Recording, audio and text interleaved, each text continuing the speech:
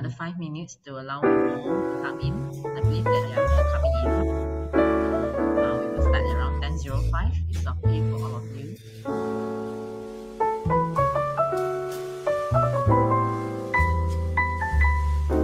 So if you have any friends that you think that are interested in this topic, please do invite your friends. And for those students who are supposed to join this morning session, do me a favor to remind them. Not sure, maybe some of them are still sleeping. Okay.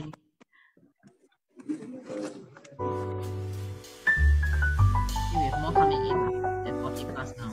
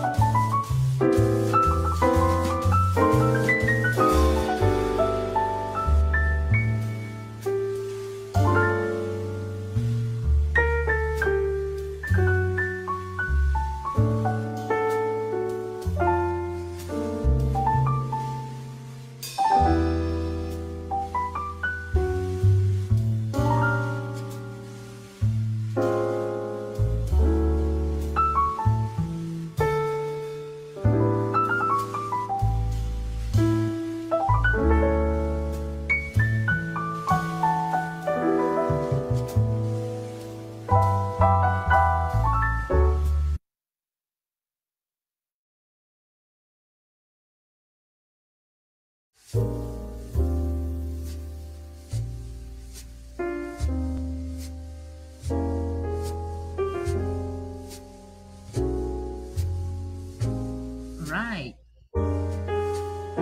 Good morning, everyone. Good morning. Okay, let me just check. Who do we have here? Um, I think I do see some from the industry joining us.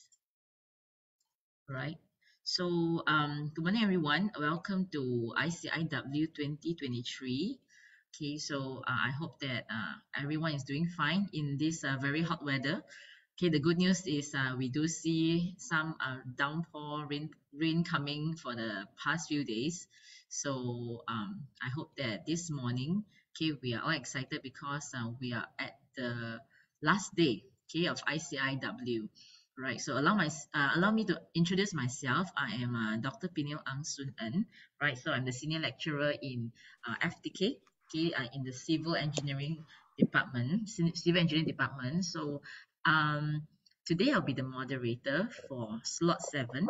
Okay, so uh, before I introduce our very special guest with us, I would like to also take this time to welcome the guests we have. Okay, apart from the students of JTKA, I'd like to welcome some guests from the industry, right? We also have our guest from College Vocational Setapak, okay, Puan Siti Safia. Hello. Okay.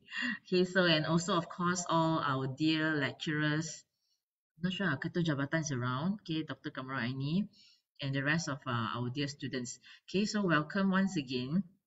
And I hope that you are all geared up, you are ready. Okay, so even if you want to grab a cup of coffee or tea, please do so. Okay, because I tell you today's light is memang power one. All right, so you have to be very ready because it is. I was when I looked through the slide, I was like, wow. I also have to. There's so much for me to learn today. Okay, so let me please give me the opportunity to introduce our guest speaker today. All right, TS Kumaran. Right, so TS Kumaran brings with him 20 years of experience in project management, right, and 9 years in BIM, KBIM. He's been greatly involved in providing BIM services to major projects around the country and driving its adoption in the construction industry, right? So major projects like all we know MRT projects. Okay, so you know these are the major projects in Malaysia, right? And he has overseen two separate teams of 4 consultants, okay, each individually handling project portfolio management solutions, right? Oracle Primavera and HP PPMC, and design engineering solutions, okay, which is Autodesk, to provide both pre-configured and customized solutions to clients. Okay, so mainly Bina is a consultant, okay, BIM consultant and a project management consultant, right? And as the general manager for Bina, the company's focus has been to provide end-to-end solutions covering all stages of a construction project's life cycle. Okay, so it's the overall project life cycle. And with more than 50 projects, 50 projects accomplished within 14 years. TS Kumaran is also a member of Association of Project Planner Malaysia. Okay, so but I would like to have my own version of introduction. Okay, right, because we have been partners, okay, long partners since back 2018, right? I will proudly say that Bina has been so committed to being our industry partner, okay, with FTK. So with my own words, I would like to just introduce a bit about Bina and TS Kumaran. Okay, so since 2018, okay, we are very blessed with their professionalism and willingness to mentor us in our BIM walk and BIM journey. All right. So behind the commitment of every team is the commitment of the leader. All right. So we are very thankful that today we have TS Kumar with us and his team. All right. And one of his right hand men, the the BIM manager. All right. TS Mama Hafiz. I think many of you also know him, right? Okay. So They are in our midst this morning. So I would like to just ask you guys that if you can guess lah, just pop in the figure. How many students we have managed to certify over the years? We've managed this past few years. How many students we have managed to certify in Autodesk Revit? Can you guess? Just pop up in the text box just to make sure that you guys are listening. Okay. Those who get the right figure later belanja makan. I'm not sure whether Bina even realize how many they have certified because already a few years, right? You want to guess? No, no, doctor. No, right? Anybody? Just put in a figure. How many students you think we certified? Students plus staff plus industry practitioners. We certified, pensijilan Autodesk BIM. Okay, siapa nak teka? Cuba. Okay, Daniel. Daniel was part of them. Part last year. 350. Okay, good try. Anyone else? Anyone else? It's a not three number. If a 3-digit, you can buy if 4-digit, you can buy 4D already. Anyone else? Anyone else? So the tips is a 3-figure lah. Only Daniel. Anyone else want to guess? Okay, so let me just review the number. For the past, let me think, 21. For the past 3-4 years, together with Bina, we have certified 445 students. Okay, students or participants are 445. Right, so with this number, you can already see how committed Bina is with us and how much they have been contributing in terms of knowledge transfer. Right, so today we have the privilege to invite the big boss, okay, of Bina, right, who is also a significant pillar to the success of FTK. All right. Okay. So we have TS Kumaran who will speak to us on GeoBIM. Okay. The title very special. GeoBIM, Trend Towards Sustainable Infrastructure. Okay. So let's put our hands to welcome TS Kumaran. Right. TS Kumaran, the floor is yours. Thank you very much, Dr. Panel. Okay. Thank you very much for the entire FTK team and UTHM to give us this opportunity and continuous support.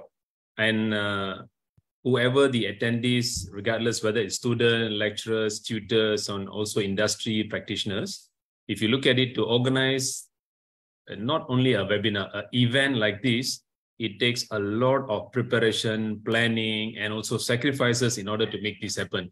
People may be thinking that it's only online, just give a link, that is done.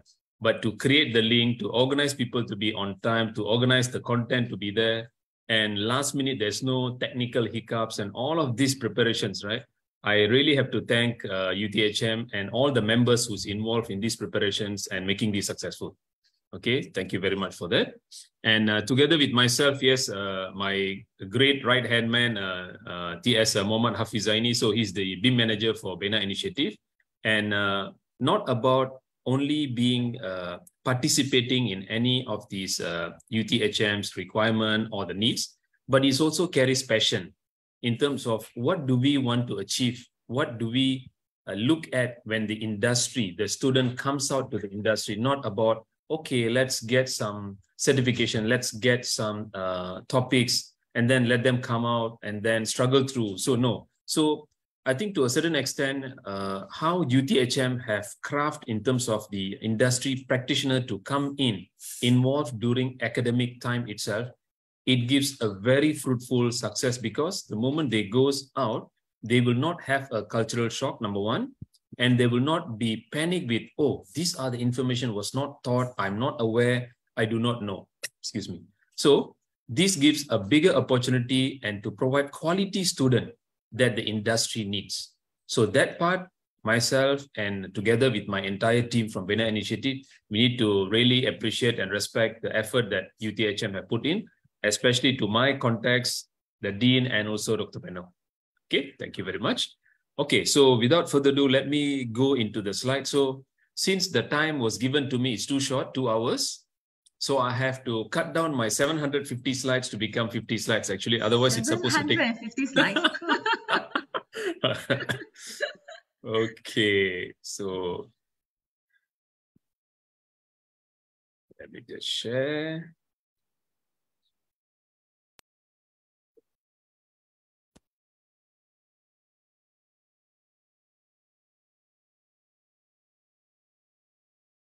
So just for checking, everybody able to see my slide?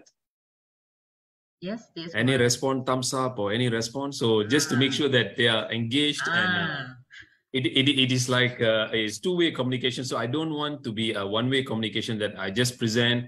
So whoever is listening, just taking notes or just look at it, or they're busy on other work. So the reason this 2-hour session is important because it is not about the student learning from the industry practitioner. Even people like us want to learn from the student. What is their expectation? What do they expect when they come out in the working industry? Okay, so we will still have the Q&A at the end. That is one part. But during any of these slides, when we go through, please feel free to stop me and ask questions.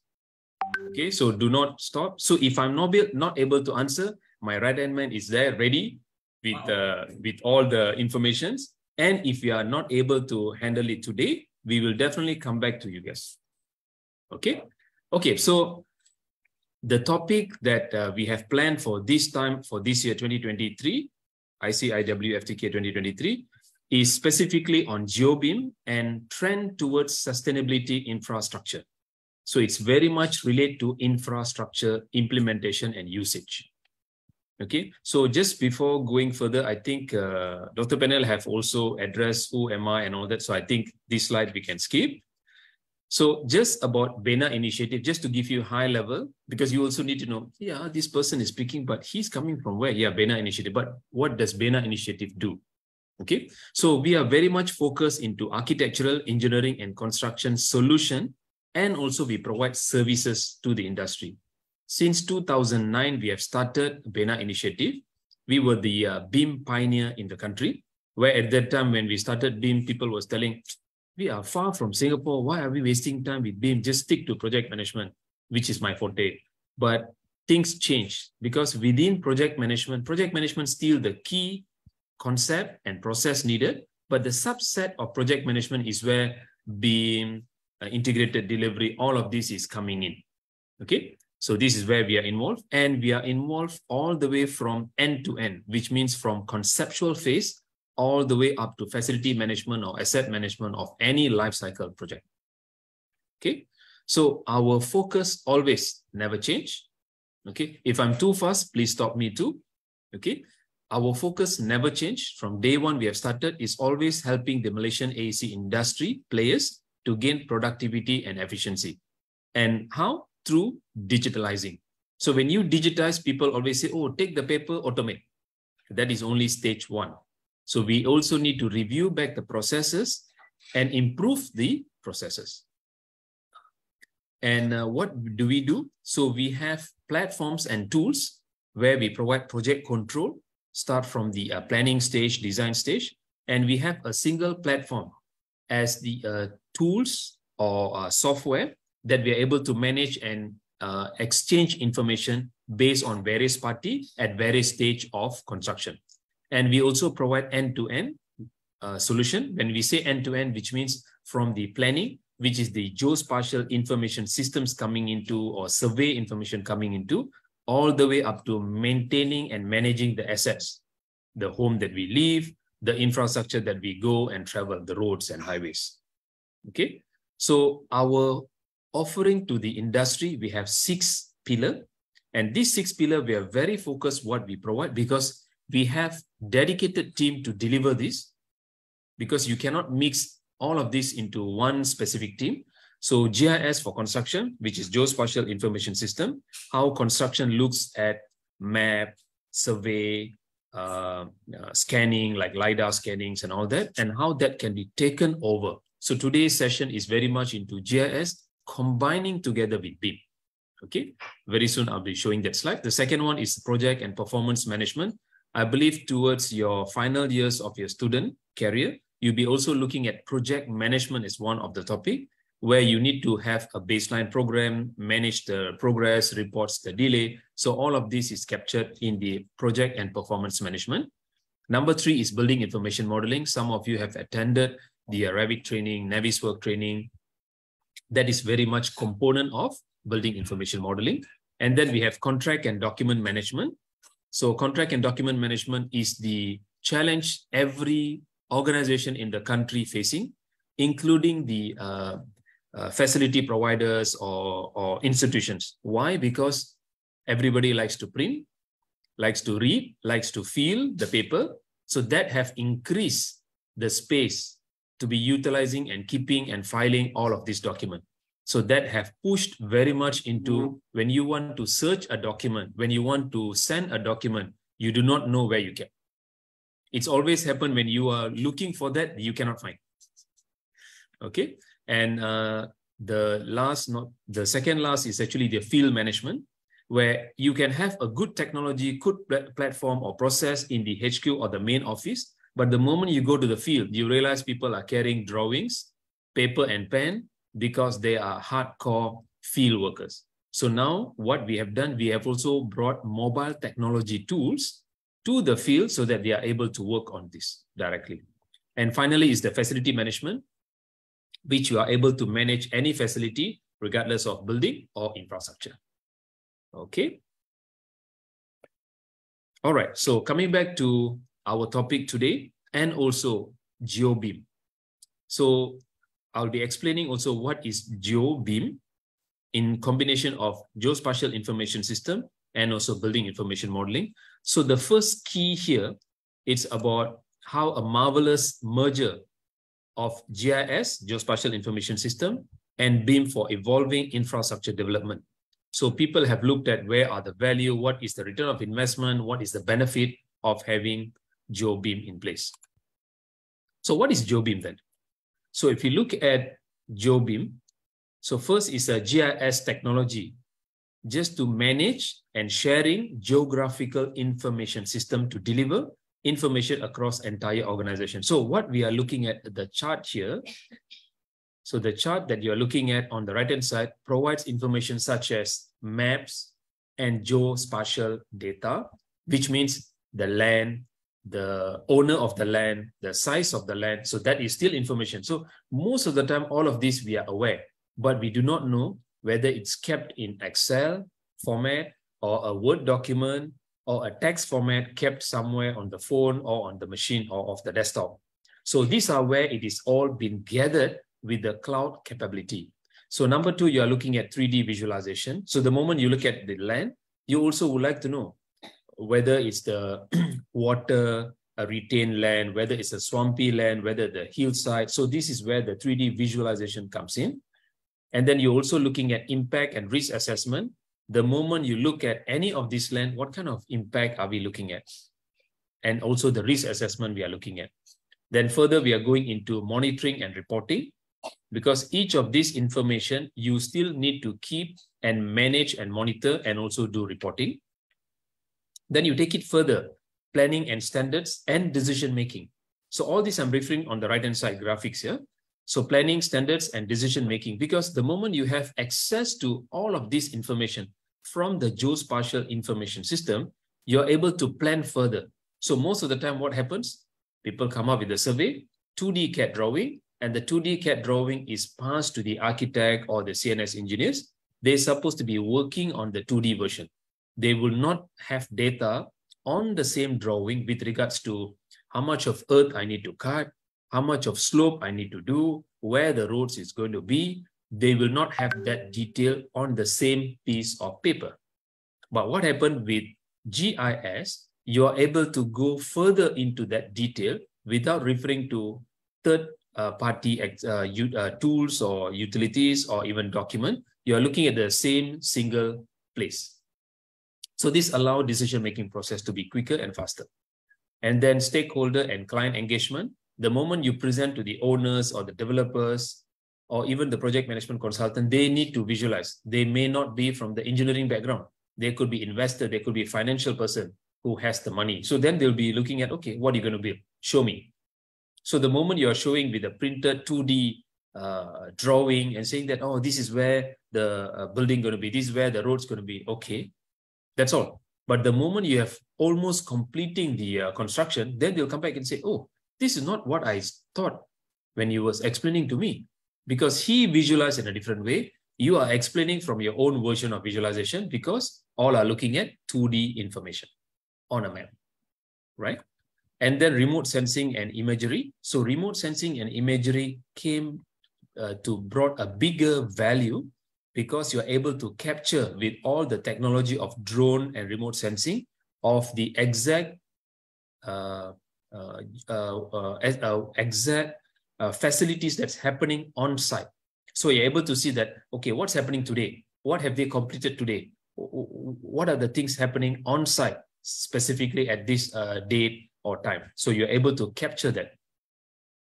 And then you also have the BIM and CAD data, where currently the Geospatial Information System allows integration, which you don't have to think about, I'm taking BIM data, but when I send to GIS, oh, sure, data loss somewhere.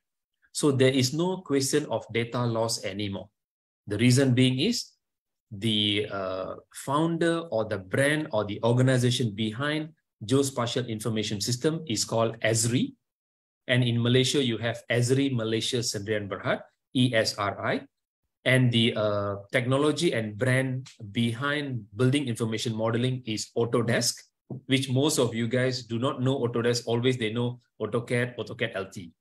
So these are only the software brands, but the company, the organization that runs this is called Autodesk. So both of them, that means ESRI and also Autodesk, work hand in hand from the US all the way to any part of the world. So they have established integration, interoperability, and exchanging information without data loss. So you don't have to worry about, if I'm working on a GIS, am I telling that my data will be lost when it's pushed to BIM? So there's no, that question is no more, because the technology is matured enough in order to handle this. Okay. So the most important part, GIS, so the bold here, always we want to make sure that this is the key takeaway. What is GIS? GIS helps to improve efficiency, communication, decision-making, and also collaboration across teams, discipline, and expertise. Because you're able to exchange this information, like what I was mentioning. You visualize something and you're explaining. The owner visualize something and accepting. When it comes to towards tail end of construction, this is not what I want. That is the biggest problem that we don't want to face. And finally, GIS also has location intelligence enabled. Okay, where to achieve better outcomes and stand out from the peers. Okay, so this is what GIS, Geospatial Information System, or Geographical Information System, all about. Any question? You can always type in the chat, or you can always raise up your hand, not an issue. So if I don't have any question, I think, Dr. Penel, out of 85, maybe all of them already move into their other task. Okay. So just to give further detail of GIS, the Geospatial Information System, and what is the approach they have. So if you look at the right-hand side graphic, you're able to see layer of layers information is captured, and all these layers of information is used to do development.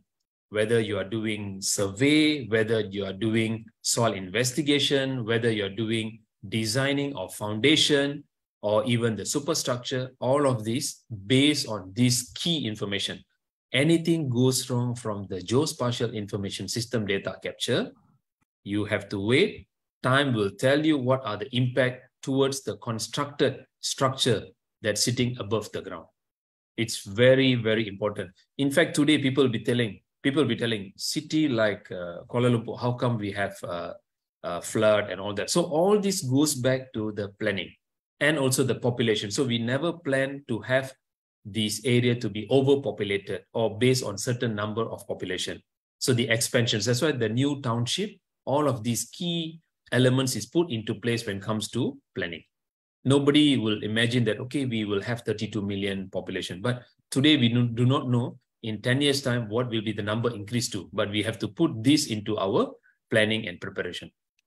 So the geographic approach is essential, addressing world's greatest challenge. Number one is actually you are looking at creating the future that we want to see requires the thoughtful work of architectural engineering and construction, plus the Geospatial Information Systems professionals collaborating closely with all the internal and external stakeholders at their work impacts. And then you're also looking at the geographic approach, user science and collaboration through GIS, to address the environmental, which is the key today, ESG also coming in, economic, and then social impacts, and also for the sustainability issues. Because the moment it comes to the sustainability, it's a key and big differentiator. So you have to ensure whatever has been designed, whatever has been procured, whatever has been constructed is sustainable. Okay, so this is two simple slides just to give you what is Geospatial Information System or Geographical Information System and what is the approach. So key, simple, you are taking map equivalent, to put in our mind, map equivalent information with data that you can utilize, and you are putting it together in layers so that you can analyze this data in layers as and when needed based on your project lifecycle needs. So what is BIM then? Oh, baru habis GIS, this guy coming with BIM, that's another headache. Okay, building information modeling. So I'm trying to break it down and simplify so that because a lot of people, when they look at this, this is something new, it's going to take ages for me to understand this. No, the moment we tell the brain, oh, it's going to be difficult, the brain will say, okay, my master already said difficult, let's relax. So it's simple. Building information modeling, it's all about having a 3D model of a building. Okay, but the title of building information modeling most of the time mislead everybody. Oh, it is only applicable for building. It never apply for infrastructure like roads, rail, pipe layings. No. So the building mentioned here is all about construct. Okay, so building information modeling is applicable for building industry, vertical construction, and also horizontal construction, which is all the infrastructure. So the key here is all about to manage digital data and an object.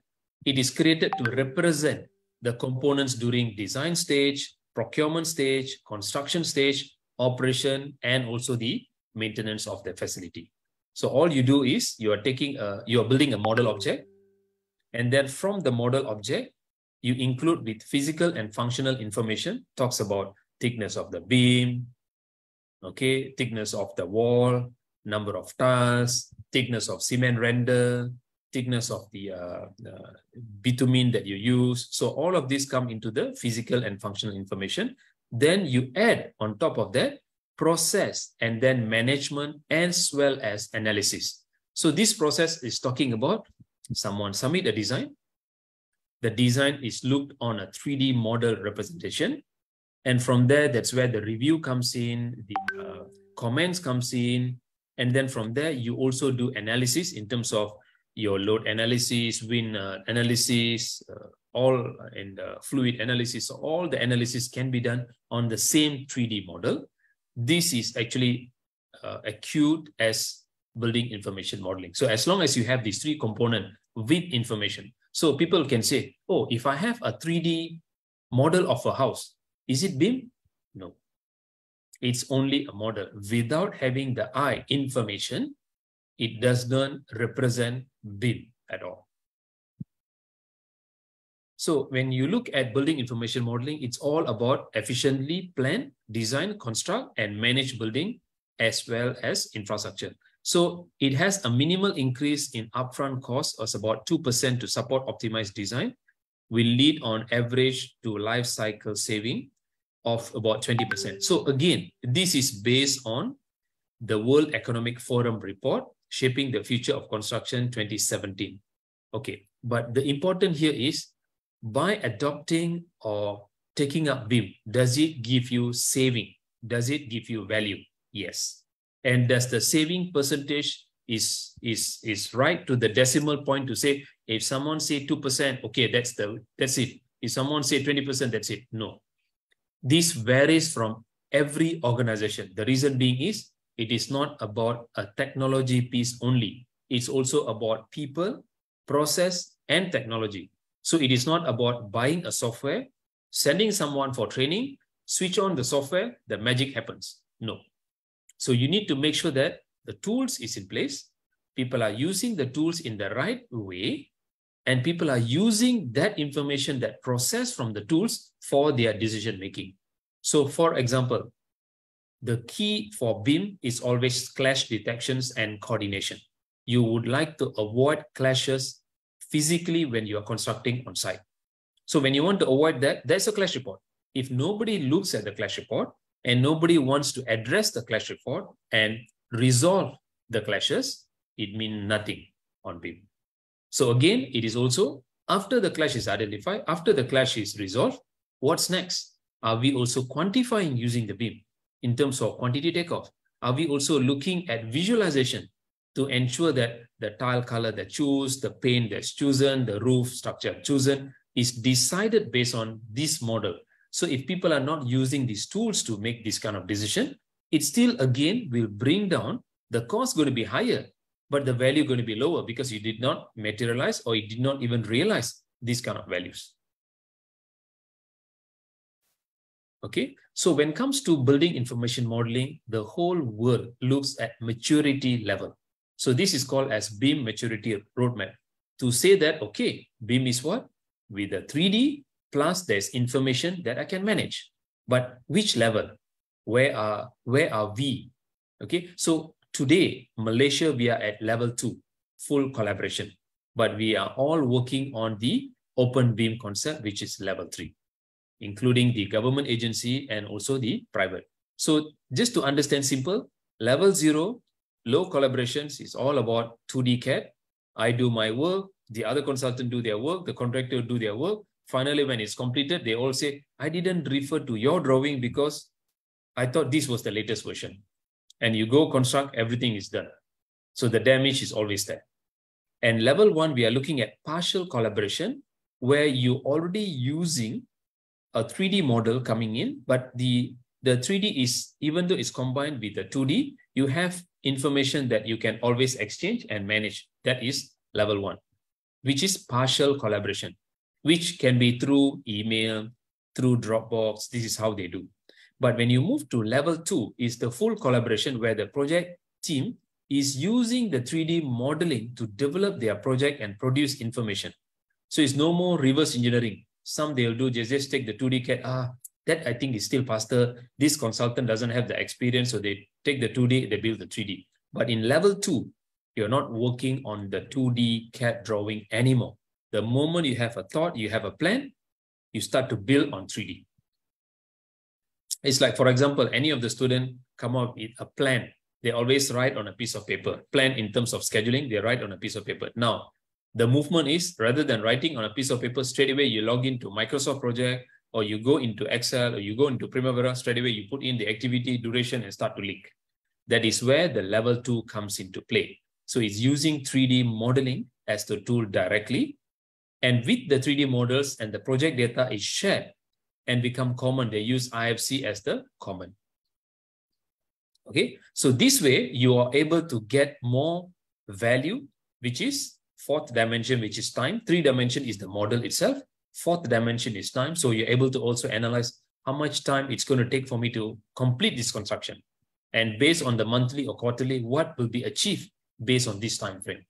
And then 5th dimension, which is cost, you are also able to analyze cost based on the B model itself. So this is where the level 2 is today.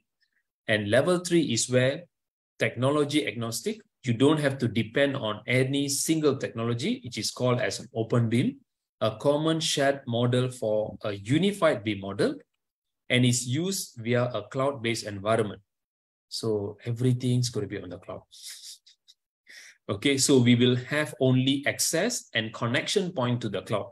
So eventually, when you imagine this cloud and cloud and cloud has become huge, and sometimes people ask, where is this cloud then? Because the hosting, whether it's hosted from the AWS, Azure, Microsoft, so where is hosted? Is it US? Is it Singapore? Is it Malaysia? So very soon, Malaysia also will have the hosting environment, right? So this is how it is being always questioned.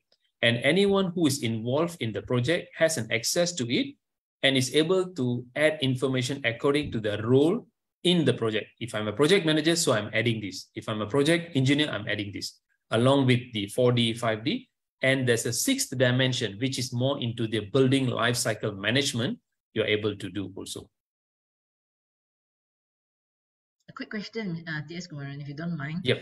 I believe that many of the students we will be wondering where are we right now in Yes. Malaysia. Yeah, at level one, Okay. two, or what? No, we are at level 2 now. Okay. Yes, especially the government bodies have moved into level 2, Yeah. and most of the developers and contractor is already working on level 1 and moving towards level 2. I see. Yes, and today if you ask, out of 100 tenders, 98 to 99 tenders will have BIM requirement. Yeah, I heard almost 100%, right? Yeah. Yes, almost 100%. Whether the requirement is clear or simplified, that is always the question, but the requirement is always there. Yep. That's the good news. Singapore will be at level 2 or 3. 3, is it? Singapore is working on level 3 now. Yeah, okay. Yeah. Thank you, thank you. I think there was also some question on the... There are questions popping up already. Not sure you Yes. want to address them later or no? Ken, while we are here, I think it's good. Regarding the GIS, how does GIS link with IoT, for example, by using Arduino? Okay, so just to address, let me see. Oh yeah, that's the first. Yeah, that's the first question. So GIS linking to IoT does not matter any brand or any device, as long as it sits on the cloud or on premise in terms of capturing data from the sensors. That always can be integrated, because today any software or platform in the world has an application programming protocol called API interface. So they can always pull and push information. So it does not matter which device, but as long as the sensors picks up this information stored on a file, whether it's a TXT file or HTML file, you are able to always integrate and communicate. Okay, so that's on the GIS. The other question, how does BIM software address the challenges of collaboration and coordination among different disciplines involved in projects such as architects, engineers, and contractors? Okay, this is a very good question. This is where the level 2 comes in, which means they always use a platform called Common Data Environment. Today, whenever people work on BIM, they always think that, okay, CDE, do you have CDE? Okay, let's forget about BIM, let's forget about CDE. In the common, conventional way, even 20 years back, people talk about communication, collaboration. So CDE is nothing new. It is the same thing instead of communicating through emails and all that, because those days technologies advancement was not there. So it's all about communication and collaboration. But today, why it is termed as common data environment? Because an architect, when they work on a design, it's visible and accessible by other related engineers now. And it is on the cloud. And it's a live model. That is the beauty. So you don't have to wait, okay, Mr. Architect, once you complete, please email to me here, or please drop it so that I'm able to access and check it. No, it's a live model. While they're working, you can work on your civil side, structural side, M&E side. Okay, so this is how the BIM softwares have addressed. And in the era of development, Autodesk have came in a bit too late in terms of coming up with the collaboration, because they are working very much into the native file or the native way of 3D model building up. But today, they have already have tools in place or platform in place called BIM 360, which is now renamed as Autodesk Construction Cloud, that you are able to do these collaborations and coordinations. Okay. And the next question is, what are some of the barriers of BIM to industry implementation? The first barrier here, the crystal clear visualization in terms of, would I get this benefit? Would I get this value? That is always the biggest barrier, because it relates back to people, process, technology. These three components, it is not straightforward as you buy something, you have a feel, you test it, it works. Yes, I achieve. No. Here, because you have to depend on the people, then you have to depend on the process. Then once you have already put up the process, some people may adhere to the process and going with it. Some people say, yeah, I can do without this. So they also move away from the process, even the process already in place. And this is common for any organization. This is the biggest barrier. And the second barrier is cost. The moment you look at BIM, oh, ini mesti mahal. That's the first thing will come to their mind. It's going to be expensive. So the moment they say it's going to be expensive, in fact, I always ask, how do we define expensive? So the moment we go and ask ourselves that question, what is expensive? If I'm able to get the value out, like for example, the World Economic Report, 2% and 20%, that's the key. You are looking at 2% of your investment cost, but you're looking at a return of 20%. Alah, 18% only, I minus off. But along the way, this ties back to the project value. If your project is 1 million, that is the number. If your project is 1 billion, the number is going to be bigger. And there's additional value above and beyond of this ROI. Okay, so there's a key two challenges. And then CDE, Common Data Environment. Yes, example, Econex. That's correct. So in Malaysia, if you look at Common Data Environment, Autodesk Construction Cloud, where they use BIM Collaborate Pro at this moment, and also Autodesk Construction Cloud, and then Oracle acquired a product called Econex, so they can also do, and then Procore, which is a construction platform. These are the three main. Is there anything else? These are the three main, yes, that focusing on into the CDE. Yeah, sorry, one more is iCIW, which is actually from Poland. So iCIW also comes with the construction cloud also. Yep, for the CDE. Okay, so these are the main questions. So let me just move. So I don't want to take you guys for 4 hours also, right? Okay. Any other questions on the BIM maturity? No, for now. Okay, so now we already clear about what is GIS, Geospatial Information System or Geographic Information System, and Building Information Modeling. So now we jump into GeoBIM, a combination of GIS and BIM. It is called as GeoBIM. Okay, so when you combine, so again, you'll be thinking, okay, dah lah nak faham satu pun pening. Ini nak combine lagi lah pening. Okay, yes. But first, you need to see the value. So you already see what's the value GIS provide. You already see what's the value that BIM provide just now at the high level. So now by combining these, right, using a GIS and BIM complement each other throughout the life cycle of the asset and facilities. Okay, so it gives you faster and also more efficient workflows because you don't have to think, oh, I don't have the map information or the survey information for me to make decision. Can you call the survey consultant? Can you call the planning consultant? You don't have to do that. So if you look at these two circles that's combining here, so on the AEC delivery project and then capital portfolio management. So you're able to look at what is the market planning. So you're looking at regulation and permitting, provide services, monitoring and enforcement, and also revenue generation. So even though all of this is a big word, if you imagine back, let's take a simple example. You have a piece of land. You want to construct something. So the piece of land needs information. You can take photo, but with the photo, it doesn't carry information. You do not know what is the size of the land.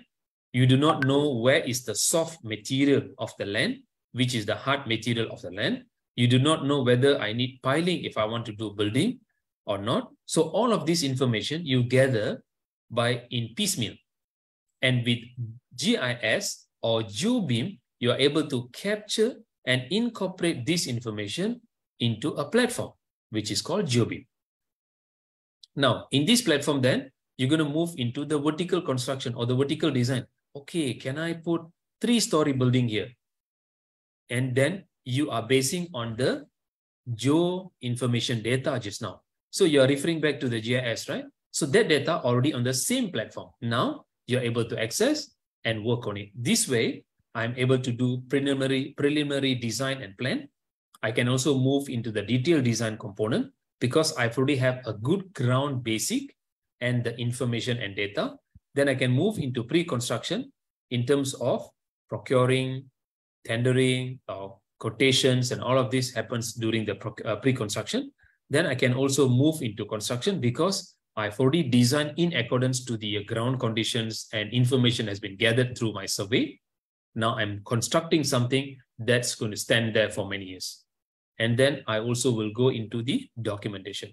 All of these also need documentation. So people need to know, okay, if I want to do renovation, if I want to do expansion or additional blocks, that if we don't document that, no way people can do any expansion, right? So the GeoBIM comes into using BIM information in a comprehensive GIS system that helps improve decision-making, creates true digital twins for facility design, project delivery, and operation. So the digital twins in this context, you are looking at digitally what's going to be constructed later. What you're going to see with your physical eyes is seen on a digital. That is GeoBIM. Simple. Survey information coming in, your building information used on top of this on a single platform, and your design, construct, and then operation. Okay. So just to take further on GeoBIM, the concept are the first step in building connected 3D scenario that can evolve into intelligent system, which is with the live data of added value, and the real world systems are connected. So again, from the starting of my presentation, I'm talking about you have a piece of land, you're going to construct something. What happens? People have constructed something. Now you want to expand. Okay, and then even we go back to the first idea of you have a piece of land you want to construct, you definitely need utilities and services to make your constructed building or structure live.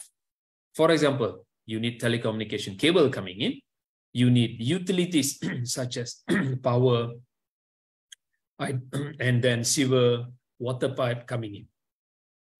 Okay, and also you need to plan in terms of your discharge of going out from the building or from the facilities.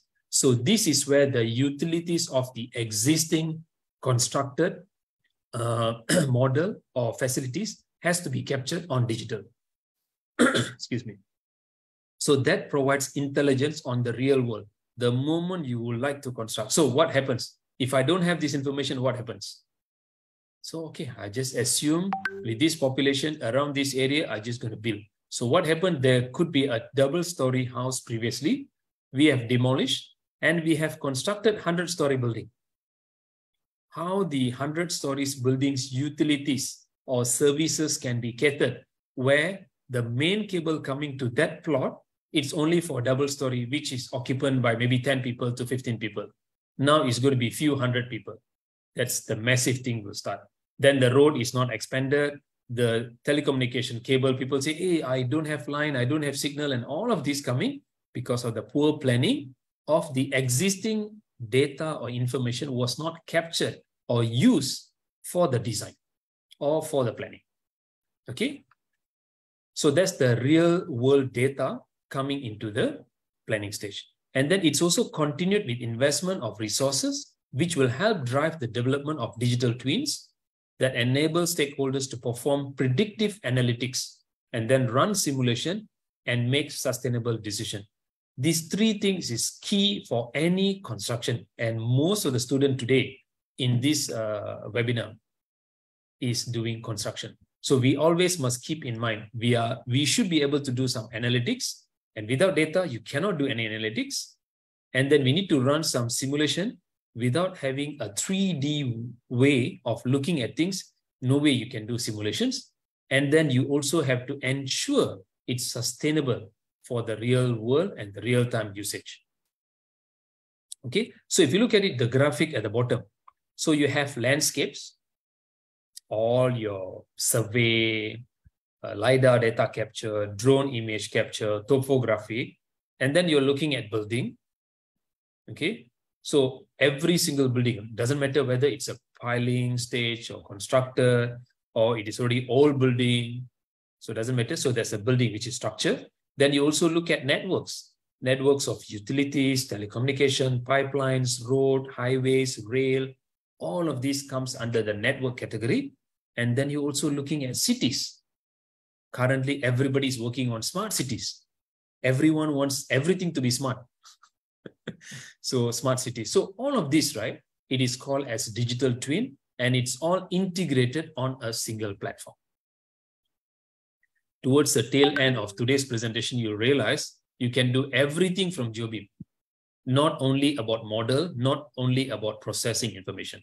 There's many things can be achieved, which it was not made known because previously the connection did not exist and the connection was poor in terms of managing interoperability. Today, it is so smooth as nobody knows that GIS comes from a different principles or product and BIM comes from a different principle or product. So this is the key for GeoBIM.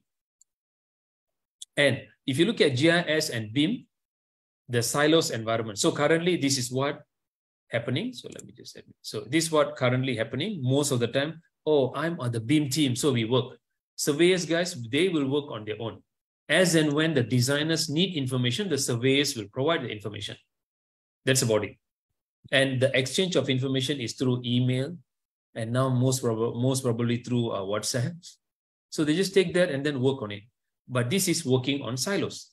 But in the real world, with the GeoBIM's integrations, so it comes work hand in hand. So I don't have to ask people, can you email me this information? Can you provide me this detail? No, you have a full accessibility. And at the moment of real time, whatever changes that you're doing to your plan, to your design, it is reflected all around in the GeoBIM's platform. Okay, so nobody will construct something or plan something based on the old version of drawing, old version of data or document. Okay, so this is the GeoBIM's integrations architecture. So if you look at it simple, on the left-hand side is your BIM tools, which InfraWorks, Civil 3D, Revit, which is when it comes to Civil 3D and InfraWorks is for your infrastructure construction modeling. And then when it comes to Revit is all your building related, whether it's architectural, structural, or mechanical electrical modeling. Okay, then it is posted or pushed on the Autodesk Construction Cloud. And this Autodesk Construction Cloud already have a connector to work with ArcGIS. ArcGIS is the GIS, Geospatial Information Systems tool. ARC-GIS, ArcGIS. And then, of course, they have ArcGIS Desktop, ArcGIS Enterprise, and then ArcGIS Pro. So don't get confused and go too deep. Simple. Esri is the principal, is the brand. Under Esri, the product called ArcGIS. Okay. And all the survey, data capture, or maps, all of this information is stored on ArcGIS platform. And whatever the building information, civil information, your structures is stored on Autodesk Construction Cloud. In short, is ACC's environment. And these two is now connected. Okay, so it's interoperability. Simple. And both sits on the cloud. Okay, again, now we're going to be laughing, right? Which cloud are we referring? Don't worry. Forget about the cloud. Where is the cloud? But it's on the cloud and safe. Okay. So let me just take you guys from the boring talk that I've given maybe for almost about 45 minutes. So just run through one video to capture whatever I've defined from the GIS and BIM. Any way you look at it, designing and building for the future. Everybody can hear the sound and can see the picture, right? Yeah, just to ensure, reconfirming. Means taking a broader view to create smarter, sustainable infrastructure, cities and communities. Projects must be understood from more angles.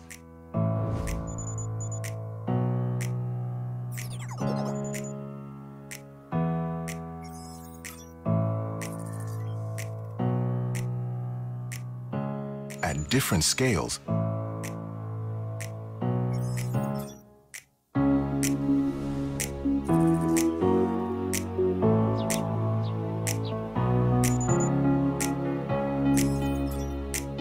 In wider context.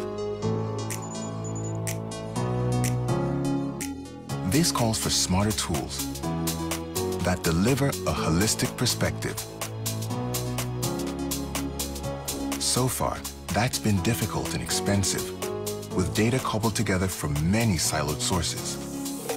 But now there's ArcGIS GeoBIM. For the first time, multiple systems are connected within one web app that integrates all your data.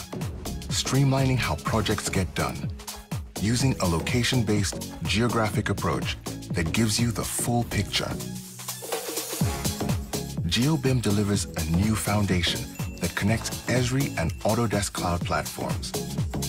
It brings together GIS and BIM data, reducing complex data handling and file conversion. You can easily link maps, digital models, and project information for a truly integrated and holistic approach. You can monitor progress to see what's happening where, pinpoint issues and safety concerns, and resolve them quickly. Projects can be easily shared for team collaboration and stakeholder decision-making. Plus, dashboards can communicate project status to everyone. You can even put your entire portfolio of projects into a single GeoBIM system. Across cities, states, countries, or customers. So you can keep an eye on each one while managing them as a whole. ArcGIS GeoBIM. Put your projects on the map. Understand the big picture and get the perspective you need to meet the challenges of the future.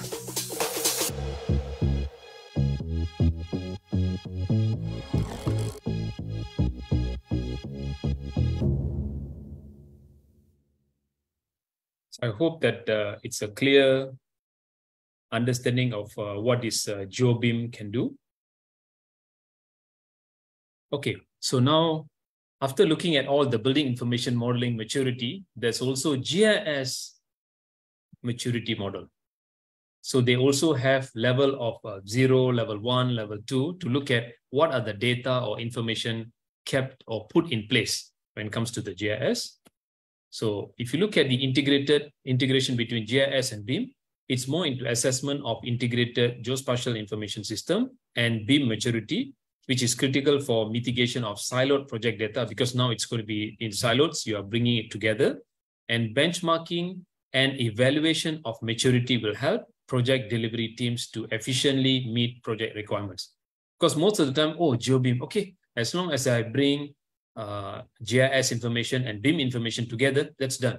But what level of information that you are having and how you're going to use this information makes a lot of difference, right? So based on this, what we look at is there's level 0, level 1, and then level 2, and so forth and so forth.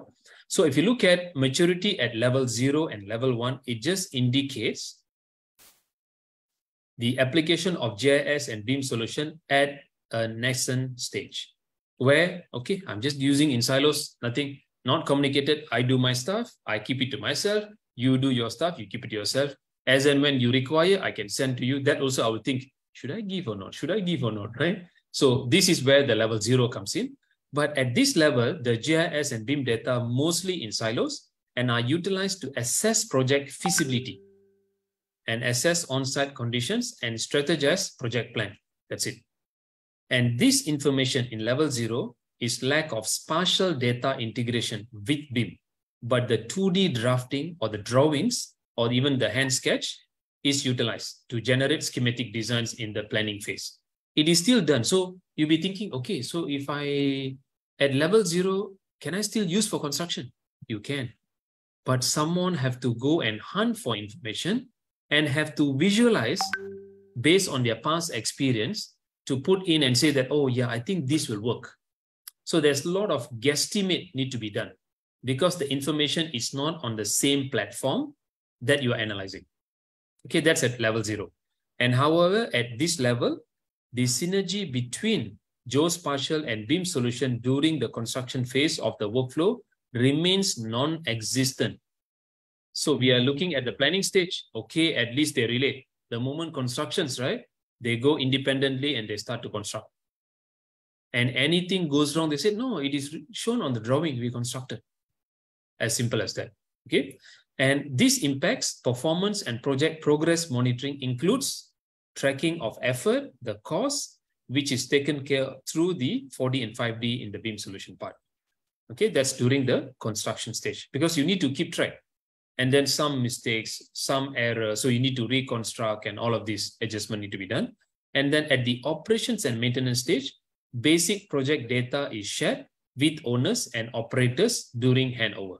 So normally at level 0, what normally will happen is they just provide operation and maintenance manual as a hard copy, dump it to them and say, hey, this is the operation maintenance manual. You take over the building, you maintain on your own. Okay. So if you look at the level 1, where you are able to calculate, so I'm looking at this chart. So this chart has 2 separate areas. One is project planning and delivery, which is the red dotted line. And the other black dotted line is the asset inspection management. So there's 4 stages to this. Stage 1 is plan and design. Stage 2, you are moving to design and execution. Stage 3 is moving to performance and monitoring. Stage 4 is operation and maintenance. So if you look at level 0, yes, schematic design, project plan, all this was in silos. Now, when you move to level 1, calculate and analyze entities and geo-reference attributes can be captured, which is also happening during the planning stage. Construction documentation is put in place because you already have information availability, and then effort and cost tracking on the performance and monitoring stage, which is under the level 1 also. Then you're also looking at facility management and system integration, which is more into operations and maintenance. Okay, so again, this is at level 1 still. Level 1 of GeoBIM's maturity level. Okay, and why do you need to know all this? Okay, this is more into increased efficiency and productivity as well as compliance, because we don't want people to say, I thought you're going to provide this information. How come it's not in this drawing or not in this model? So that is where the standards comes into play. Okay, so when you look at level 1 is more into foundation project data integration. So at level 2, now level 0, level 1, now level 2. This is more going to be boring, right? So level 2, what are we looking at? Is the integrated GIS and BIM maturity model, excuse me, where focus on project delivery management and a suitable information hierarchy is developed, such as, remember the CDE, Common Data Environment, so that you're always able to exchange information. The beauty here, if you look at BIM maturity, the collaboration also in level 2. If you look at GeoBIM also, the maturity is in level 2. So it's very much in line. The industry standards also is very much in line. Okay. And at level 2, there is a significant integration of geospatial data and the application of GIS with BIM solution across construction lifecycle process. This is important because it's not only at one stage you use, you integrate, but then when you move to the next phase of construction or next phase of procurement or even implementation, you forget about the integration. No, this is carried all the way up to the operations and maintenance. And the project management plans are also hosted on the cloud web platform to facilitate multidisciplinary teams real-time access to project data. So if you realize the basic now, whatever you do, the moment you move into level 2, you have no choice of keeping it with you. You have to be on the cloud because you would like to exchange information. But the cloud can be an established cloud by third party like Amazon, Microsoft and all that, or it also could be your own cloud, meaning to say you can also set up your own cloud for the project specifically, which could be hosted in a third party hosted environment, which you can say, for example, UTHM has the cloud. So you have server room, you have connectivity, and that is used to access by the design consultants, the contractors, the owners, and decision makers will be able to come to the same cloud. So this can be 2 types of cloud. One is a self-hosted cloud. The other one is actually the third-party cloud that's already available like Microsoft, Amazon, and all that. And then integrated technologies facilitate better collaboration, monitor control, value chain, and transition towards more data-driven decision-making. I think this is accepted and aware because the moment it's integrated, the moment information available, your decision-making process is going to be straightforward and easier, right? You know that you are making this decision based on facts and figures. It is no more assuming that, hey, last time we construct that project macam mana? Oh, like this. Oh yeah, I think should be around there. No more guesstimate already. Okay, and subsequently, companies can adopt into 5D, 6D BIM, advanced analytics and digital procurement, and supply chain management for advanced project management. So if you realize, right, even though it's called BIM, even though it's GeoBIM or GIS, it all comes back to project management. It's all about managing projects too. Okay, and at the end, it's an integrated GIS and BIM solution helps achieve quality inspection on site condition with material, workforce efficiency, and project management. So the moment you step into the site, regardless you are looking at earth condition, regardless you are looking at structural condition, you're able to take your mobile phone or iPad or tablet, and then you're able to access to the drawings, the specification, the model, and look at it on the site real time. And even you have a comment, you don't have to take a photo, go back to office, write your essay, and then send across. No, right there on the site at that location, you're able to pin and say that, okay, this is the issue, did not follow the compliance specification. Please amend, please work on this. And automatically, before even you take the next 2 or 3 steps, the next person in the process or supply chain will get a notification to start to prepare for him to work on the disconnected specification or the poor work quality or workmanship. So they will come to the site and they execute. So this entire thing, you don't have to pick up a phone to tell, send a WhatsApp over or send an email. No, it's all integrated and on the single platform. So anybody said, oh, you sent this drawing, is it? I didn't get it. No? Is it? You can always open an audit trail in this platform and see that when this person has sent, when this person have received or even deleted that email. So you're able to keep track of this. Okay, this is where the BIM GeoBIM level 2 comes in. So if you look at GeoBIM level 2, it's more into project, programming, and feasibility, and then project management plan, and then based on the cloud. Okay, so you're just moving one more step. And then you're also able to do project monitoring real time because you already have all the information in place, right? And lastly, you can do predictive maintenance. So most of the time people see BIM or GeoBIM, all this process is going to help me during construction.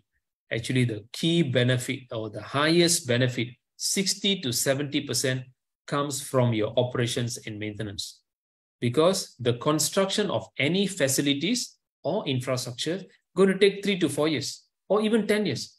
But when you maintain, manage, which can take 30, 40, or some facilities, which is 50 years.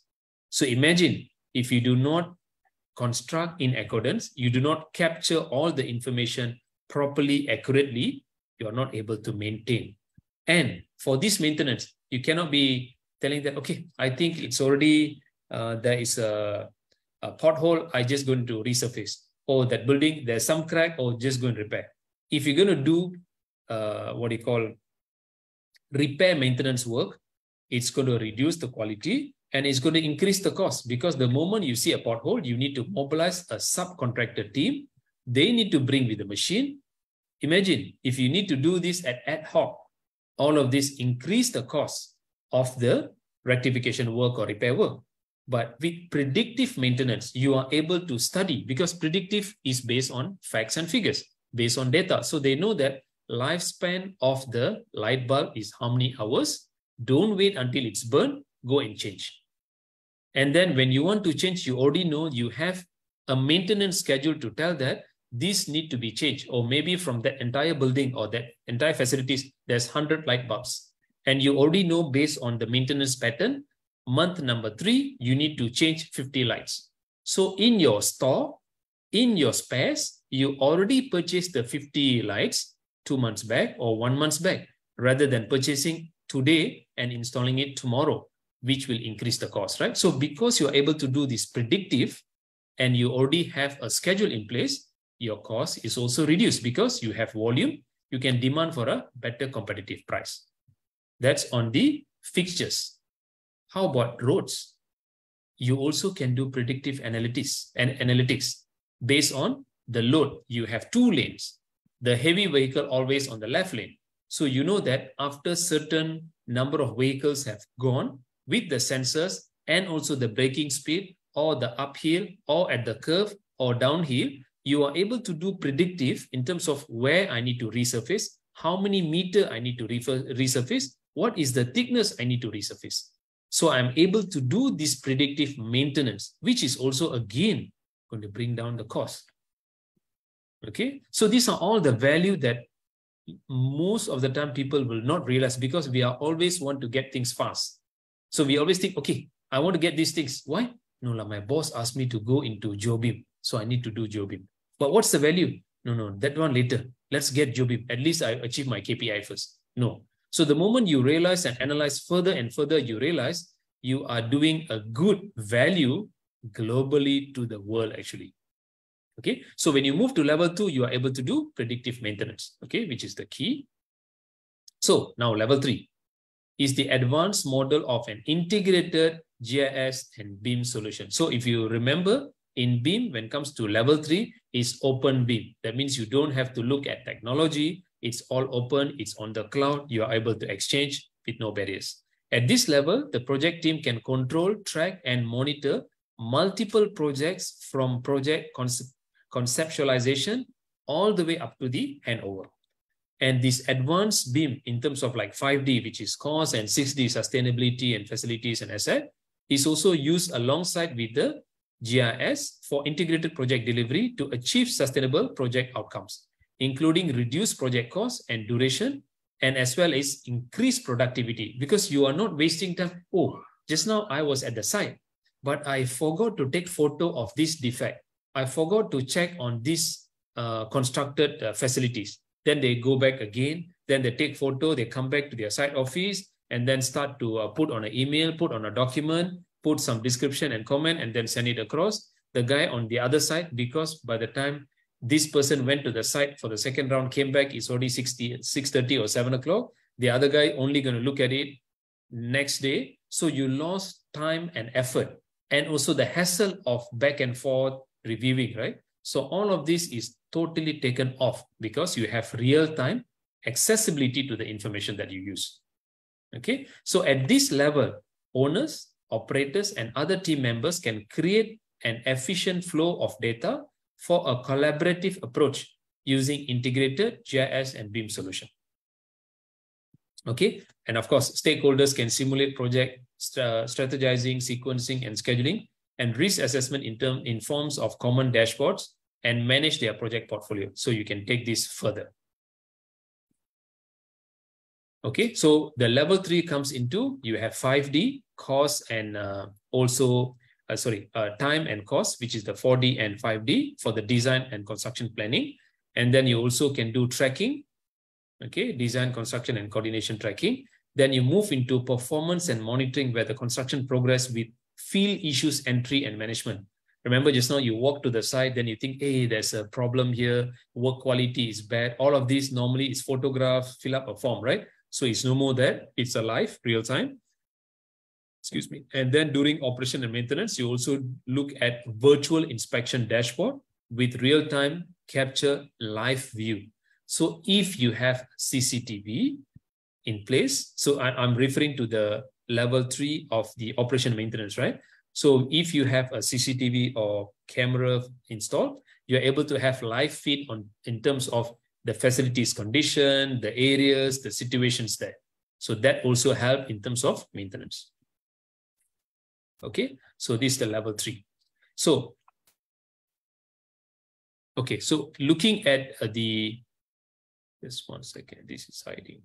Okay, so looking at the project portfolio management with integrated GIS and BIM solution, it enables project owners to manage data, documents from different project teams and accurately map risk and cost.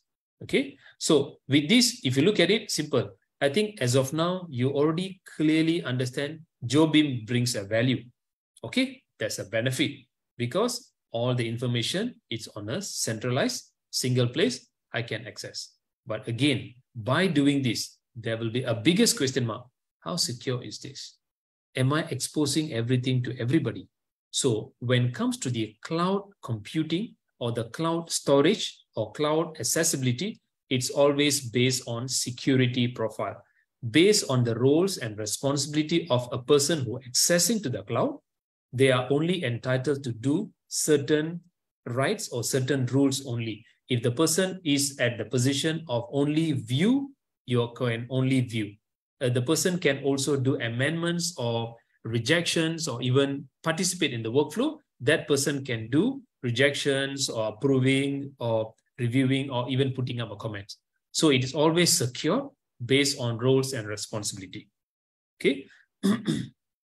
So as an integrated GIS and BIM maturity, so you can look at the plan and design, design execution, performance, and then operations. That's what we show on the chart just now. Okay, so now the value. Oh, panjang lebar tadi, baru nak masuk value. Okay, the most important, I think I'm just taking you guys step by step so that it's clear. And if you need more information, definitely go back to Dr. Penel and also can come back to us. We can always share. If it's needed, we can also do another session, not an issue. Okay, so when you look at GeoBIM's adoption value, so at high level, from all the bits and pieces that I've explained for almost 1 hour and making you guys bored, so this is where we collaborate. So you can collaborate into the services provided across complex project. So simple, you want to imagine this, instead of me explaining bits and pieces, look at it as a smart city. Every single component that built on this earth or at this area has information, and the information up to the last level of maintenance. That means if someone have serviced the aircon, that also is captured. 100% all on digital, and you have full accessibility. And when it comes to emergency, you can even pick up your phone and say, emergency exit. It will give you a virtual tour of you to go down from emergency from which level to which level.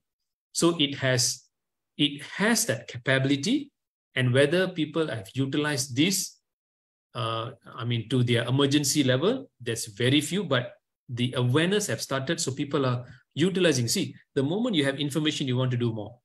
Once you have that information, you achieve one objective or one functions, then you want to do more. This is human. We always want to do more and more. Finally, what happens? We get into a car, which I think some of you have also seen. The car will drive yourself. You're just going to read or just listen to music, and you reach the destination. Once you step in, the sensors will pick up. You are supposed to go to which floor, which door is supposed to open. And then once you enter that that unit or facility, the light's supposed to be on, the door's supposed to be on. Every single thing is being automated. So eventually we're going to live like robots now anyhow, right? Okay, so that is where the connected environment. So there's also another video.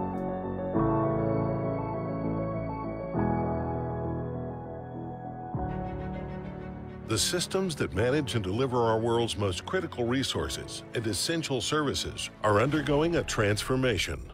With the combined power of geospatial technology, building information modeling, and interactive 3D, digital twins are being used to model, manage, and simulate everything, from single facilities to large natural systems and even entire cities. Digital twins are being used in the management of modern networks to better visualize impacts of population growth and changes to load demand on distributed energy resources. With aggregated BIM information, digital twins are detecting conflicts and safety issues in virtual design and construction. City planners are using digital twins to simulate the shape of a new building, visualize changes in a planned highway, or enhance resilience with a better understanding of the impacts of climate change. Abstracting and modeling with digital twins offers a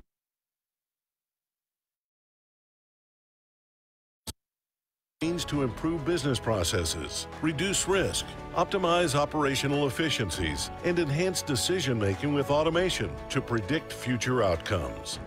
As virtual representations of the real world, digital twins are even able to represent relationships and behaviors, enabling us to recognize and address social inequity. And location technology is at the heart of it all, uniting an ecosystem of capabilities and applications that support holistic and collaborative approaches to managing resources, assets, and infrastructure. Everything has a location, every sensor, every asset, every network.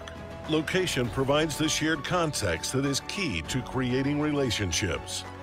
With its cutting-edge modern GIS platform and extensive partner network, Esri, the leader in location technology, is laying the foundation for the creation, visualization, and analysis of digital twins. Capture, model, and integrate data from end to end. Manage asset attributes and behaviors throughout the entire life cycle. Streamline workflows across shared systems and information models. With an ArcGIS technology-based digital twin, operations managers and staff share a common reference system, location, to find and monitor assets within a rich, 3D, spatially accurate environment. With the ability to capture, manage, and process imagery, ArcGIS turns essential information sets into insights. Assets, systems, models, and behaviors enriched with spatial context comprise a robust digital twin that connects people, organizations, and communities, improving communication and supporting a smarter, more sustainable world. Esri's geospatial technology empowers customers with holistic digital representations of environments, assets, networks, and cities to understand, optimize, and predict performance. Okay, so I think that's given you some idea overall of whatever that we've been going through from beginning. So the benefit of GeoBIM, so with the integrated information, which is GIS and BIM, you allow and you are able to access to the digital information. And the key here is the digital twin, okay, with information in place. And then let's move into the sustainable project delivery. So most of the time you look at it, okay, I do all this, but how far it is sustainable? So if you look at the sustainability of all of these informations, so you look at stakeholders participating on Geospatial World Survey. So based on the survey information, so what I'm showing here, all this chart and data is based on the Geospatial World Survey information gathered, okay, based on number of participants and the percentage. So if you look at the design services, it's about 46%. It gives you a value and benefit for the design services, okay, at the highest. And at the moderate level is about 39% at the design services. So, but if you look at construction services, right, because I already have accessibility of all this data, which is the existing ground condition or even the survey information, right, I'm able to make better decision, better constructive method. So based on the construction services, it's about 75% high impact on this benefit, which is the prime benefit. And this is very much into sustainable project delivery. So I'm able to capture this and execute further and sustain for the performance and project. And at the owner and operator is about 42%. It's a high impact. So if you look at it, how this was managed or even drive.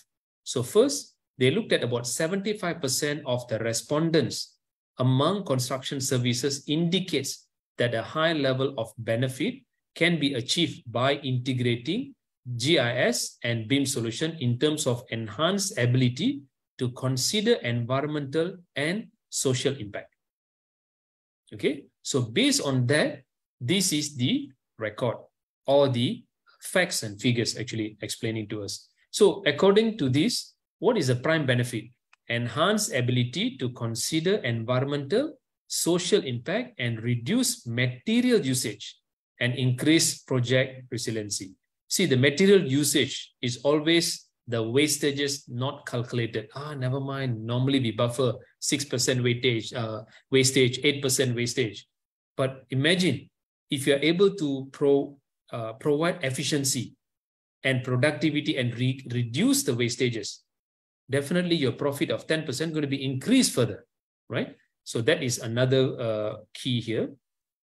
Then if you look at reduce material usage, specific to reduce material usage, where it's about 50% of the responses coming from construction services professionals, indicates that integrated GIS and BIM solutions can help achieve a high level of benefit in terms of reduced material wastage. This is the second key. Okay, reduce material usage. See, during construction, it's about 50%. Okay. Third, increase project resiliency. 60% of the respondent among construction services indicated that GIS and BIM solution achieve high level of benefit in terms of increased project resiliency, where in construction stage alone is 60%. So if you look at it, operation and maintenance or owners and operators is about 32%. And each time I repeat this, right, we always have to think design services, how much it's going to cost. Construction services, how much it's going to cost. Owners and operators is the biggest chunk of money need to be spent, right? So if 32%, that is already far beyond the design services and construction services value that they are getting from the construction value itself or the maintenance value. And then, of course, finally, it will improve process and outcomes because you are already having the information, collaboration is there, communication is there. This will reduce overall project duration. Design services itself is about 57%. So meaning to say, you'll be thinking, I thought it's supposed to reduce overall duration from construction. But indirectly, when you reduce your design stage itself, because you already settle clashes, your construction methods, the method statement, all of that has been addressed during design stage, your construction becomes smoother and easier to sail it. Okay. And then if you look at reduced total construction costs, it's about 42% coming from owners and operators. Okay. Where you can see, because there's no double handling, redundancy of work, wastages and all that, costs definitely going to go down. And then faster plan approval and permits, because you have full visibility and you are aware of what will be constructed, what is the method, because simulation can be done. So the approval also have a full visibility. So the approval is faster. They don't have to come back and say, I don't understand this. Can you provide this detail? Can you provide that sections, this plan view for me to make decision? You don't have to. You have complete, robust information for them to make the decision. Okay. And also the approval. So this improved process and the outcomes. And project risk reduction. So now you cannot be thinking, oh, I didn't see this risk is coming anymore. Because you are able to anticipate. Because the predictive is there, analysis is there. So the prime benefit more into the project risk reduction. 56% during design, construction about 57%, and owners and operators is about 56%. Okay.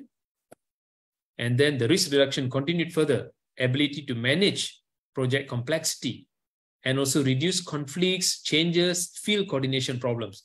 Because most of the time what happens, the moment I go to site, HQ will do whatever. At site, we do our way.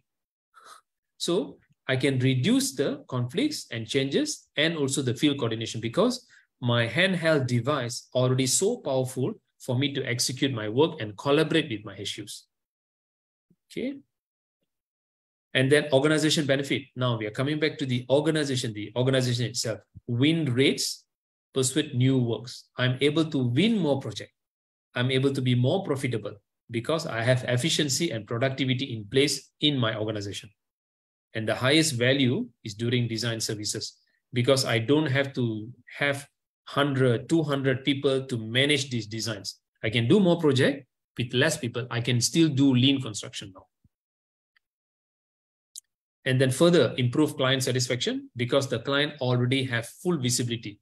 So if you look at the surprise here, 86% client satisfaction comes from construction stage.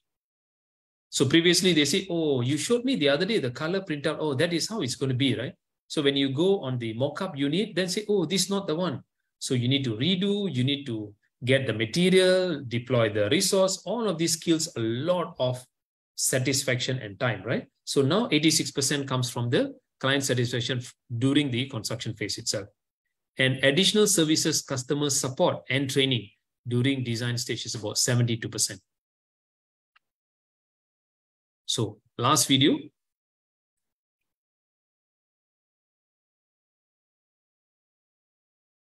So this one, there's no sound, no explanation. Just to give you the collaboration, just to give you a high idea of what are the problems. Okay, so you're using the manual way, you take paper, So now it's integrated, whatever changes, real time, you're able to see the impacts on the model and the combination of the GIS and also BIM.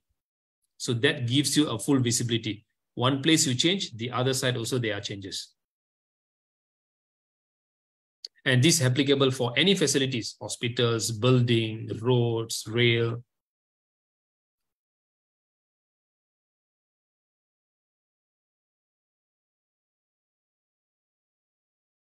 Okay, so the final benefit on GeoBIM. So if you look at it overall, and then the trend towards sustainability.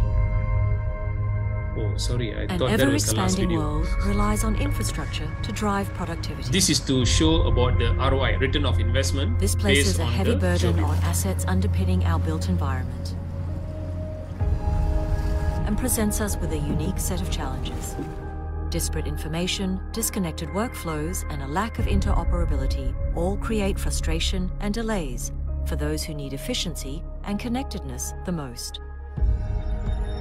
Over the last several years, Autodesk, an industry leader in design and engineering, and Esri, the leader in location intelligence, have formed an alliance to build integrated solutions that change the way you and your teams work.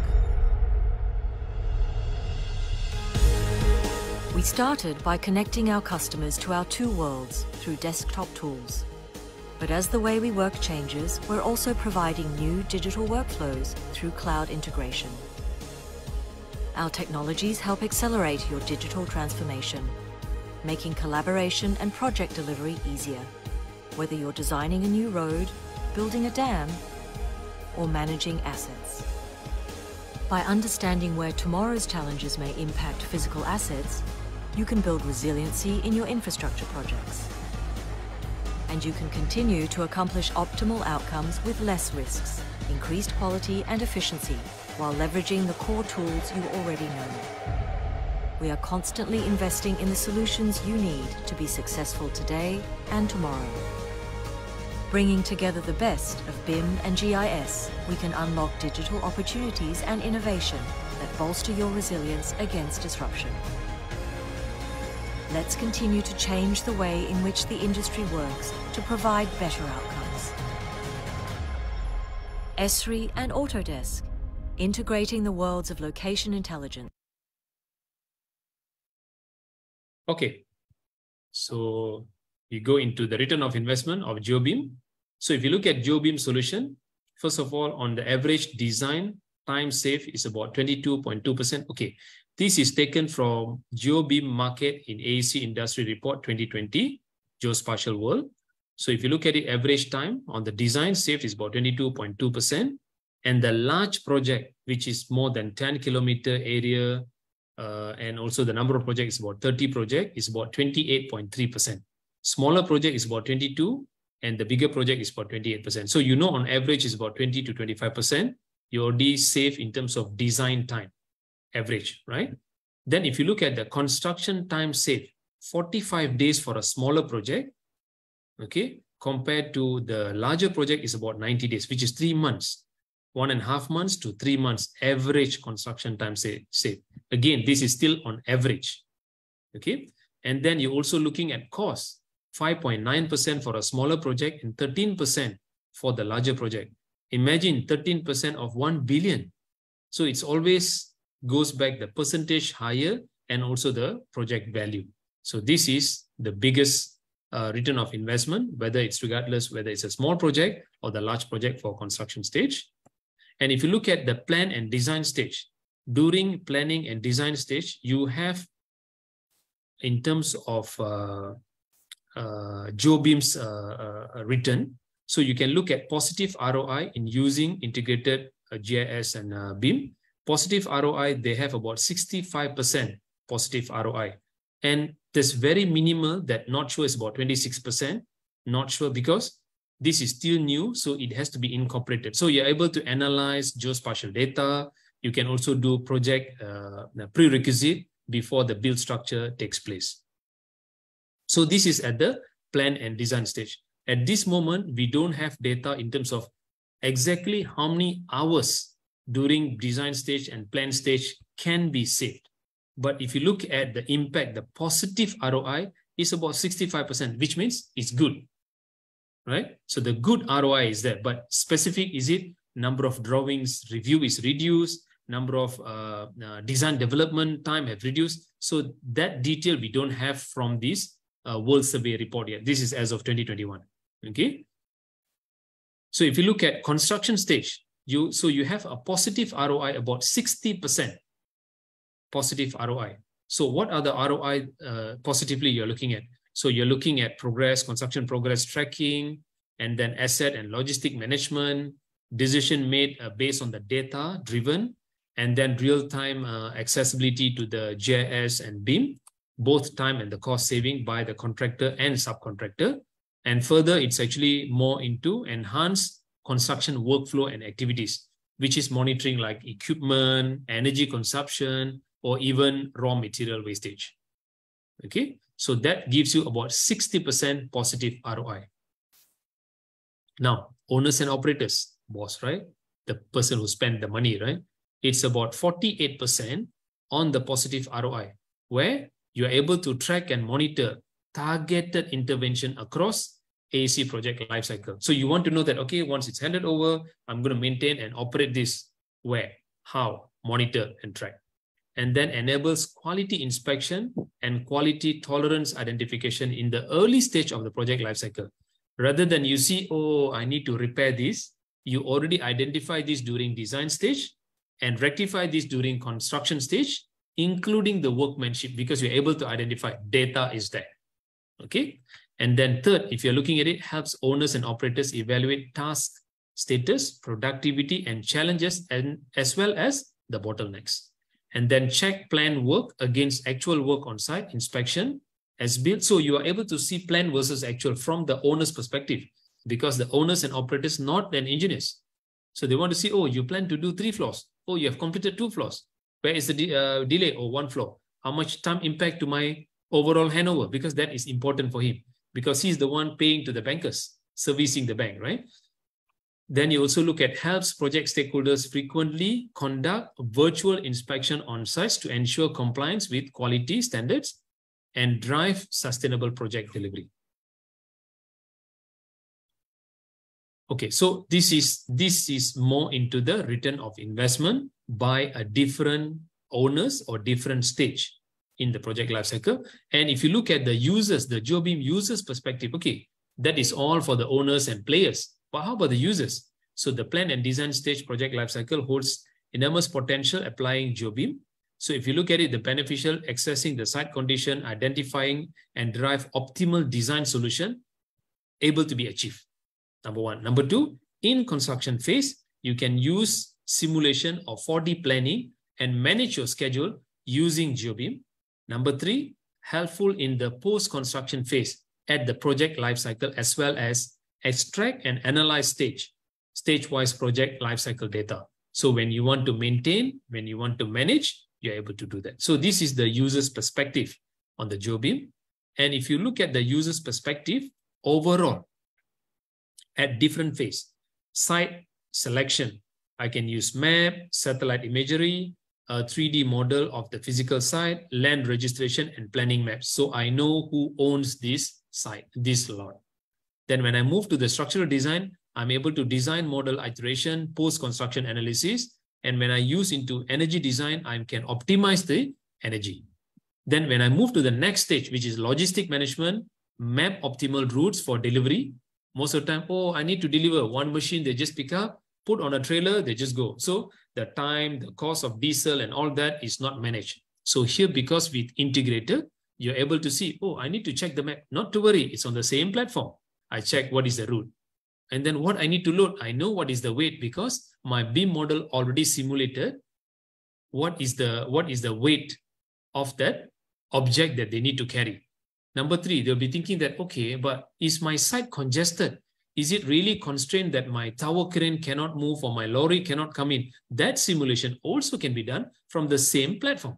So it is easy. So this is always the reference to the digital twin. Whatever you want to do at the construction site, you are looking at the digital model. Okay, so that's on the logistic management. Then supply chain tracking. You're also keeping track of all the raw material deliveries and stocks. then construction supply chain management, visual monitoring. Then you move into monitoring and you move into the hazard responses, because when you are doing efficiently and productivity, there's bound to have constraint in terms of safety. So here you are able to also look at which are the hazardous area and the responses.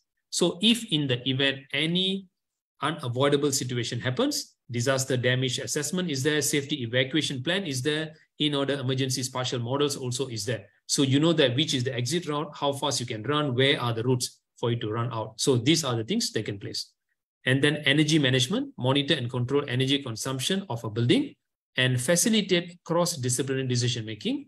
And finally, facility management, create buildings database management and streamline data queries for efficient inspection and maintenance. So whatever repairs or maintenance you're able to do. So these are the three phases: plan and design, construction, and then operation and maintenance. So again, this is from the user's perspective. When I use GeoBIM, what do I get? And what do I do, right? Then this is where the summarize, which is increased data, quantity, exchange, conversion, and then scope of development, which is the key, single source of truth, SSOT. So whatever we do, regardless you call GeoBIM, BIM, GIS, and all of this, you want to refer to the same single information, which is called as single source of truth. Okay. And the final integration also involves technical workflow challenges that include transformation accuracy, semantic simplification, and geometric information filtering, and etc. So this is again coming from the users of the GeoBIM. Okay. So the project workflow. So what is the implementation of GeoBIM in project workflow?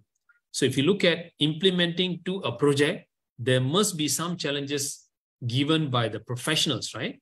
So the design service professional, 37% not using. So it is not 37% using. This is reverse. 37% not using, not used, open to exploring the potential value of GeoBIM. Okay, so the balance 63%, it's already adopting into GeoBIM. Okay, now that is on the exploration. The next stage is evaluating. Exploration is one thing. Now move to the second level is evaluating. So 26% is not used it and not yet began evaluating GeoBIM's application. Okay, so there's 70% already adopted to this. So are we at the early stage? No, we already reached a good maturity level that we should move in. And then finally, the active evaluation, because evaluating it could be 6 months, could be 1 year, could be 2 years. But actively doing it is about also equivalent to 26% it's not doing it. Okay, so 70% already evaluating and could be at the final stage of adopting into this and the change management. Okay, so overall, this is on the project workflow. And then if you look at construction service professional, it's about 36% not used it for the potential value exploration, and evaluating it is about 36% also not used, and 18% it's at the final or evaluation stage. Okay, so this is the for the project workflow at the construction service professionals. And then if you look at owners and operators, exploration is about 13% only. So if you look at owners and operators on GeoBIM, is the highest because the potential value exploration already started, and also highest value in terms of evaluating, and the lowest value in terms of the final stage of evaluation. So you have about 44% only at the final stage of evaluation. The rest of the guys already started to look at the potential. Okay, I know what is the value. I know what's the benefit. Let's explore. Let's evaluate. But the process of evaluation getting longer for them. Why? Because they are the paymaster for this, right? Anyhow. Yep. Okay. Our planet is facing so this is just like to give high level. Before. Finally, when you reach all of this, with natural where is the advantage and what is the data loss or information minimization? So that's the final slide. So I think we should get any questions. I've taken, whoa. 11:50. Yes. Okay. Very compact, very good. Thank you so much, DS Kumaran. Yeah, Thank so I think you. it is very, very insightful, and we didn't. It's a privilege for us to listen and understand that this GeoBIM that you mentioned right earlier, that it actually exists, but it was like all scattered, and now how Esri Yes. managed to tie things together. So in another words, this is actually considered like a lean part of lean principle, right? Correct. Yes, Ah, correct. wow. Okay, that's very good. So maybe we can look at the questions Yes, correct. from Yeah, here. I'm just scrolling there. I think Uh, if where I so- stop after the CDE, how can integration of GeoBIM technology can contribute to achieve greater sustainability and infrastructure project lifecycle? I think based on the value benefit plus the ROI, you are able to see that single source of truth, Mhm. and at a various stage during design phase, you have visibilities and accuracy. During construction stage, you are able to manage the field information and also the design expectations, and also during the operation and maintenance manual throughout the life cycle. That is where the integration of GeoBIMs comes in. And then if you look at the next question, if there is an option as same or similar beneficial as BIM, what would it be? Okay, if there's an option as same or similar beneficial as BIM. Oh, this is a very good question, but I'm thinking Like similar to BIM. what other solution from apart from BIM, is it? Is that what you mean? Isma? Similar beneficial. Because when you look at beneficial of BIM, again, is the process. So what and where people have captured or taken BIM as a very big word now, because it gives or it contributes to a lot of benefits. So if you go back to every single phase or stage in project development lifecycle, you have processes in place. If you go to procurement, they call it integrated contract management, integrated procurement management. So you can also manage it in a benefit or similar, but specific to BIM, because it's widespread from the planning stage all the way up to operation maintenance. So if you ask me, is it similar beneficial of BIM? I would say then project management completely. Mm. Okay, so again, it's not the tool, it's the process that drives this entire thing. And then the next one, please share the attendance. Okay. No. Skip Please fill to Danish. in. Muhammad Danish. How can BIM construction data be well integrated with geospatial context data? Can GeoBIM help? Yes. Underground projects, yes. So the GeoBIM requirement or integration does not stop above ground. It's also underground. Okay, whether the underground information is stored in the as-built 2D CAD drawing, or you're going to do live ground penetration tests and map it again with sensors and also what do you call laser scans. That is a second method. Or you may be also doing pilot trenches of excavation and identifying the exact location and the pits. Okay, but by capturing all this, it should not stay in the 2D or silos information somewhere. That should be brought into the GeoBIM's environment so that the underground information is also used. And this is the key. Any development have to look at the underground information first before they construct anything. Okay. How might emerging technologies such as artificial intelligence and machine learning further enhance the capabilities of GeoBIM in promoting sustainability and resilience in infrastructure? Very, very good question, actually, Danish. Yeah. This is the important subject, even including myself learning, where AI can come into construction. I'm also attending few webinars and so reading some material to see, because it is moving too fast. Because if you look at ChatGPT, just triggered everybody. So the first question, any superior or any leader looking at, ask the team, Did you use ChatGPT to come up with this? Commonly, that's already installed in our mind already now. See, so because it's taking so fast, so quick, so people are looking at it. So how might emerging technologies such as AI or artificial intelligence, machine learning further enhance? Very true. And this is going to give a biggest impact because human, again, we capture the data now, we process the data, but it is still going to be stored somewhere. When it's stored, when you want to make any other decision, you're going to review back to this data and make the decision. Imagine your artificial intelligence and machine learning can give you with a split second what you needed in similar environment. So AI and machine learning going to take to the next level. And the technology, including Microsoft, everybody already moved towards this. Yep. So people already talking about how AI can help construction. Yeah, because before this, maybe 2-3 months back, we were looking at smart construction, smart design, smart buildings, smart cities, smart.